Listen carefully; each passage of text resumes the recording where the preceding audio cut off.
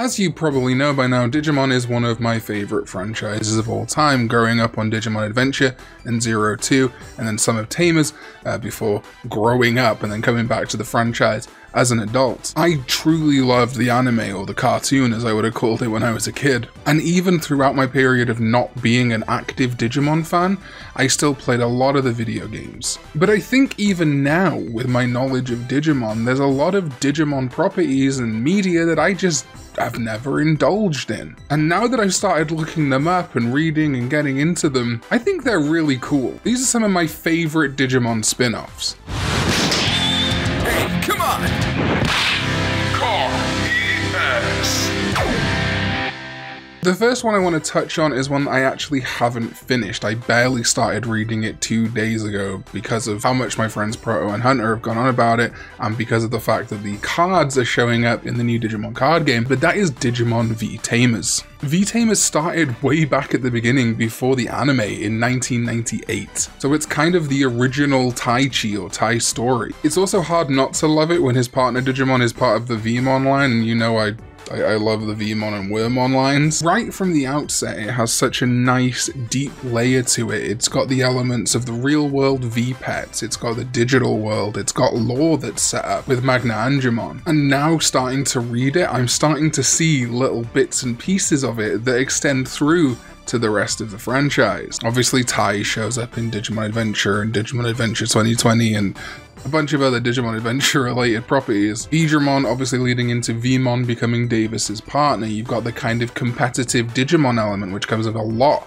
in Digimon Tamers. It's kind of the same dynamic that Rika and Rio have is kind of the dynamic that Taichi and Neo have. At least at first. I know there's a lot of Rika and Rio shipping, but I don't mean that. I just mean that they're the competitive element. They're both as good as each other, kind of.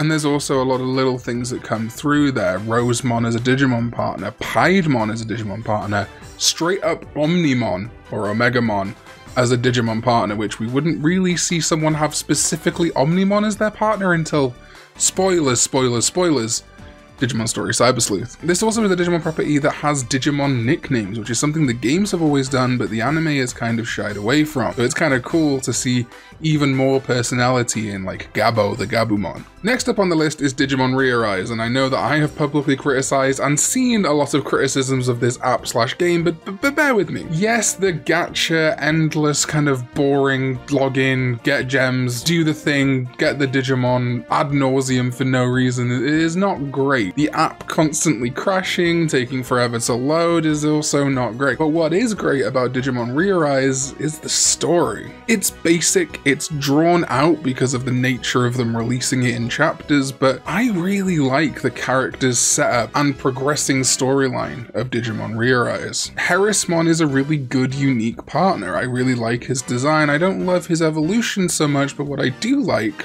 and I may catch flack for this, is Herismon is what I like to call the good Mekomon. And I don't mean that as in the good version, I mean as in Mekomon done well. The idea of like a deviant Digimon who just wants to be good, but is sort of thrown into this path of evil, as was touched on with Guilmon, was heavily done with Mekomon, but I think Herismon is the best example of this. I also love the idea of Digivices as phones. Last Evolution Kazuna kind of touches on this, where the phones become kind of like a proxy for their Digivices, but your straight up cell phone being a Digivice is something that I've dreamed about since smartphones became a thing. Probably even before then. I probably want my Nokia 2200 to have Snake and a Digivice. I really feel like out of all Digimon games and apps, rearise has the most potential to actually be an anime. Maybe not a full season, but I'd love like some webisodes, you know? They have got animated segments for intros and such like that. Partners are also really solid. You have Dorumon, Leomon, /Elecmon, Herismon, Lopmon, Pumpkinmon? So yes, while rearise is far from perfect and it's very sloggy and boring, and once you clear the story and are waiting for more story, it's so paint by numbers, at the core there is something really good. And actually, I don't even mind the combat for a mobile game. If they aren't going to make an anime of Rearise, I genuinely think it would be perfect as a proper like Switch game. Obviously, Digimon Survive is super delayed right now, and I don't know if they want to start working on other Digimon projects, but taking the story of Rearise and then sort of upgrading it, kind of like a Kingdom Hearts Recoded, oh boy, I would be down for that. Next up is something on the list that I don't even think a lot of Digimon fans know super well, but it is the Digimon D-Cyber manhwa. That's right, manhwa, not manga. D-Cyber is actually a Chinese comic book manhwa released from 2005 through to 2006. You'll probably be more familiar with the Digimon X Evolution movie that was the CGI, sort of first CGI Digimon movie, even though they'd used CGI previously in small segments of the other anime, featuring like a new kind of protagonist partner, which is kind of what they were trying to do with Dorumon for a while, and people do like Dorumon. I don't, but you know, they try and push it as kind of like a mascot Digimon sometimes. And it was where we were introduced to the X antibody, which is kind of the edge of the Digimon world. I'm so sorry, I don't want to say it, but most X antibodies are just like, what if it was edgier? Some of them are cool. You may also be familiar with Digimon Chronicle, which is kind of a manga version of X Evolution. Not really, but it's got Dorumon, it's got X antibody, it's got all these kinds of things. Digimon D-Cyber then is kind of a Chinese version of X Evolution, which in itself is a movie version of Chronicle. Digimon Chronicle, not the superhero movie. But D-Cyber is really interesting to me. It has a very different setup and it follows more of a kind of Chinese bent. The new Digivice and Tamers introduced are really cool.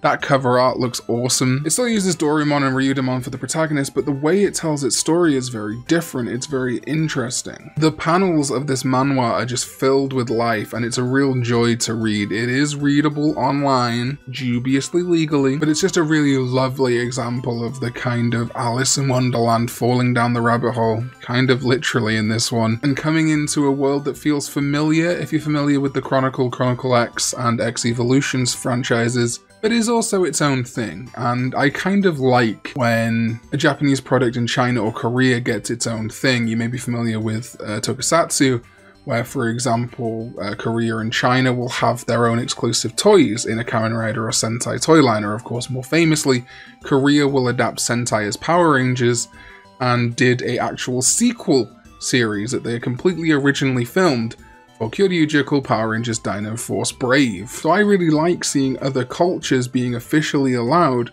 to have new takes on Digimon, because sometimes you get something really good like D-Cyber, and sometimes you get the weird Panini Digimon comics. And last on the list is something I have wanted for years: the Digimon Accel, or Accelerator. If you're around my age, you probably remember the weird craze of like barcode scanner toys, and they've tried to make a resurgence every now and then, but it's never really worked. I always liked the idea of real things interacting with a fake world. That's why I think the success of augmented reality is so cool to me. I love the idea of pointing my phone at real things and virtual objects popping up. You should really do this for Yu-Gi-Oh, by the way. There was like a tech demo of a Yu-Gi-Oh card fight happening once with the projections, and do that. Also, Digimon should do that for the new card game. And that's pretty much what Digimon Accel is. By the way, Digimon Accel is a fucking amazing name. It is a very sleek looking V-pet. In fact, it looks incredibly like a thing that a lot of YouTubers get paid to shill. I am not being paid to talk about this because I think they look pretty bad. Ridge wallets?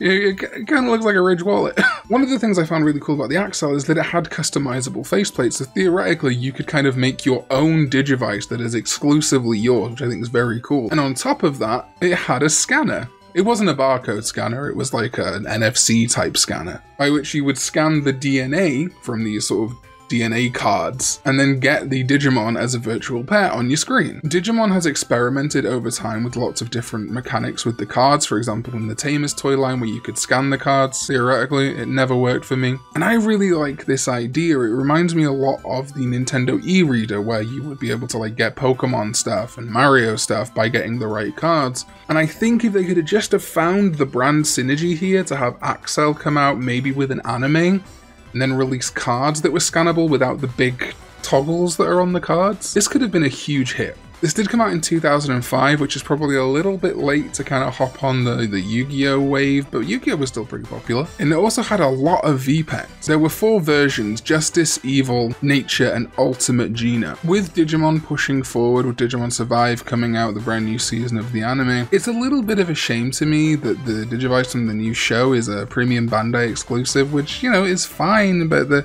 content of the Digivice isn't that exciting. They're cashing in on nostalgia a lot recently by releasing like the original V-Pets, which again is also fine, but I'd like to see them make these strides with V-Pets again. The Digimon card game looks like it's going to sell absolute gangbusters globally. It's in huge demand.